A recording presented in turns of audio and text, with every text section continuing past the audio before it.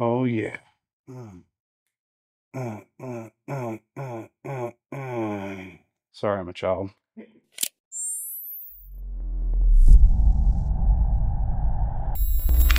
What's going on, everybody? You know who it is, Kevin from Custom Night Vision. The time has come. We're going to compare the civilian power to the full power Boss XE. We already did 2 videos on the full power version because at the time that's what I had, and that's what I'm personally most interested in. But this thing, I will tell you, I actually don't know which one's full power and which one's civilian power because they look exactly the same. So this is the civilian power. Yeah, so we're gonna set up a few situations in the dark. We're gonna compare the IR laser, IR illuminator, the stuff that really matters, so you can see. And if you're one of those people that can't get one of these restricted lasers, don't worry. The output on this thing, spoiler alert, pretty fucking sick. Now we're ready. Okay. All right, guys, we're in our first little setting here, and I'm gonna just jump right into it. Can you spot the difference between these two room illuminators? What about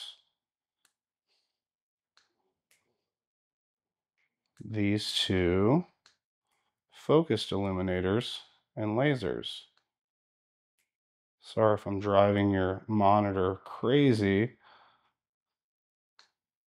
If I do it for a second, probably picking up on it. Turn them both on at the same time. This is the full power version. This is the civilian powered version. So the full power has a quoted output of 36 milliwatts. The civilian has a stated output of 13.5 milliwatts. And I really struggling to see a whole lot of difference. I mean, you can see it, but it's not a whole lot. Go back to the laser and the focus illuminator. So this is what we got. Let's go to the third position on the switch. Got laser only. No, sorry, laser and room illuminator. See that the aiming laser output is noticeably brighter on the restricted or full power version, but it's not crazy. So this version that we're using for comparison is 36 and 18. So the aiming laser, that bright dot you see in the middle is 18 milliwatts. This one here, the bright dot, is 5 milliwatts roughly. Some of the Wilcox stuff, the RAID XEs come in differing outputs from 18 milliwatts all the way to 90 milliwatts. So you kind of got to pay attention to what you're looking at. But in these, I think the only ones available are these two. They have different color vis lasers, but other than that, the outputs are going to be the same. We're going to switch up the setting now and see how these look or work looking into a room from the threshold.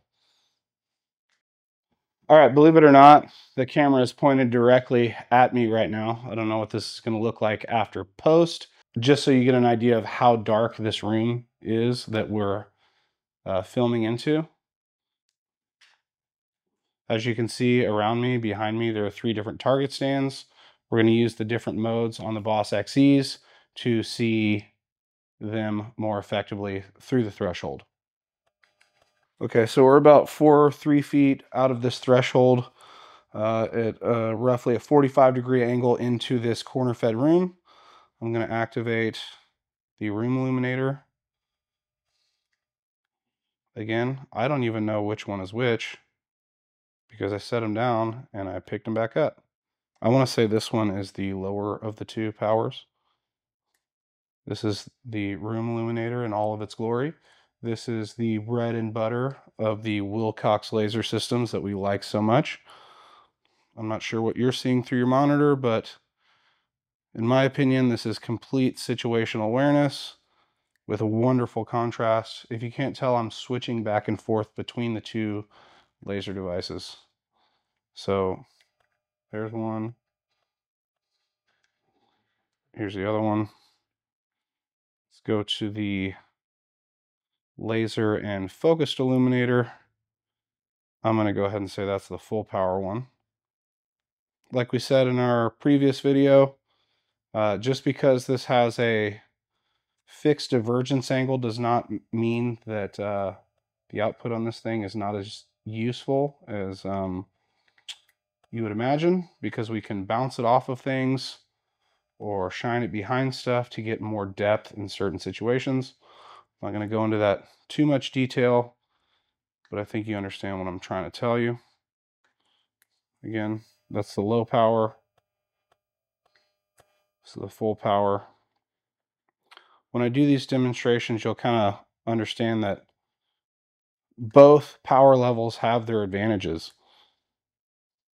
So this might be too much in some situations, especially when I'm shining it off of this high gloss floor.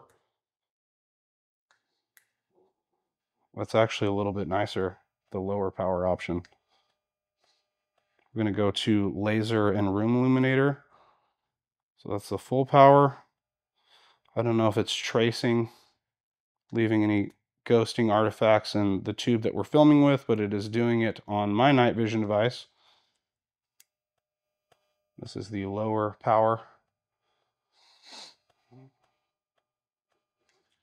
Full power. Low power.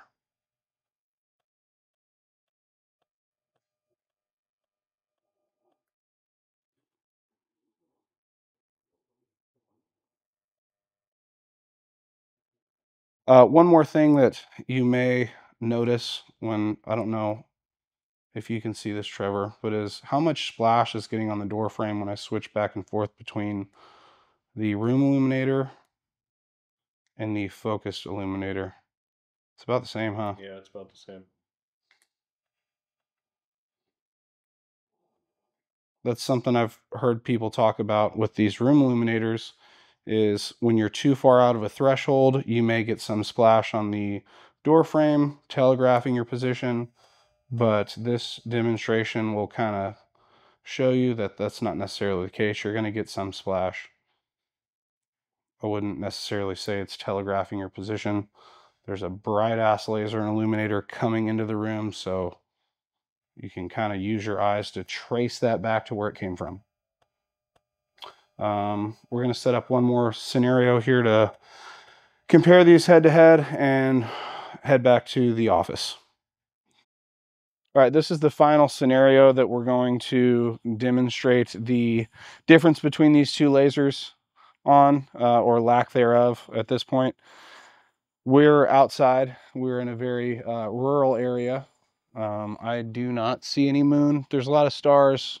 There's some distant kind of house lights, floodlights, but at any rate, it's pretty dim out here, but it is a lot brighter out here than it is inside. I don't know if this properly demonstrates some kind of photonic barrier, but here goes nothing. This is the room illuminator, obviously. I'm going to say that is, I can't even tell which one's in which hand. Okay, so I think that's full power. Sieve power. Full power, sieve power. Full power, sieve power. Full power, sieve power. I feel like Wayne's World. Camera 1, camera 2. Camera 1, camera 2. Sieve power, full power. I'm going to walk around a little bit and hit this door from different angles.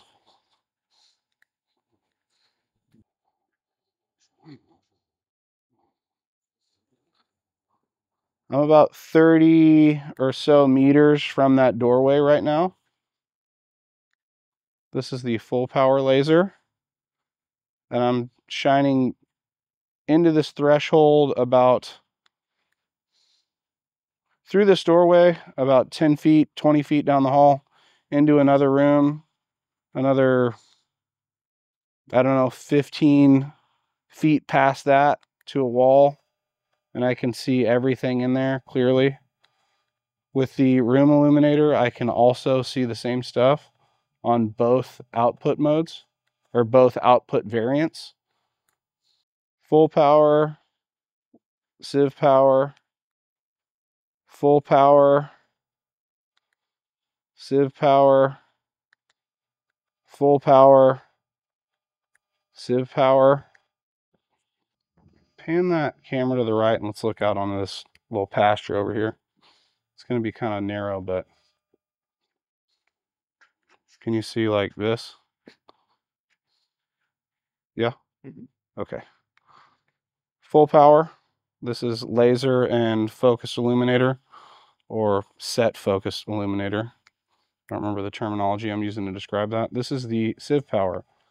Full power, sieve power. That little bush is probably 130 meters, give or take. Full power, sieve power. Full power room illuminator. Obviously, this is not the best situation, but it does provide some information, even at that range. Sieve power. Full power. Sieve power. Full power. Oh, sorry. Sieve power. Full power. Full power. Sieve power.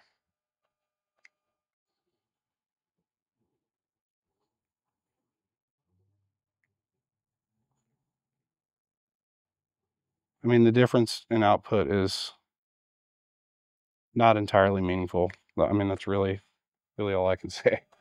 Let's take it back to the office and we'll talk about it. Welcome back to the shop. I have to believe that that portion of the video was relatively self-explanatory, but we're going to go ahead and give you our final thoughts anyway. Before I do that, I am reminded that Wilcox has repeatedly asked me to mention the Bluetooth connectivity of the BOSS XE. So if you're an aux cord guy, maybe it's not for you, but yeah, it's got Bluetooth. I'm just kidding. The Bluetooth connectivity is a real thing, however, and what it allows you to do is utilize, I think it's written right here on the side, BTAC. And I know because I just scanned the QR code in the little flyer that comes in the box and read all about it, that you can tie these in to all kinds of different systems and weapon health monitors and things that report to armorers and tell you how your gun's working, for maintenance purposes. It can give location data for situational awareness for other operators in your unit or ragtag gang of friends. I don't know who this is going to apply to. Maybe law enforcement guys if they've got some kind of mesh network, voodoo, ATAC stuff set up that we don't fully understand. But it's in there. So that's something that you get when you buy this thing, which is neat. So on to our final thoughts on performance. I mean, you just saw it, but I was pleasantly surprised at how close these things are in output, even though the numbers printed on the side are a little bit different. The laser output on the civilian model, the aiming laser, is more than sufficient. It's a lot brighter than some of the neutered civilian lasers out there on the market. I don't really know what 5 milliwatts looks like, but I guess it's 5 milliwatts, but it looks bright. It works out past 100 meters from what I can tell.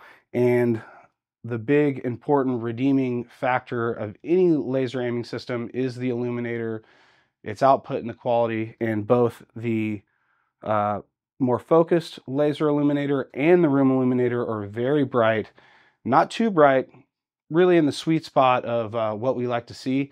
And that is my favorite part of any of the Wilcox laser systems, is that room illuminator. I think it's what keeps them a step ahead of everything else on the market.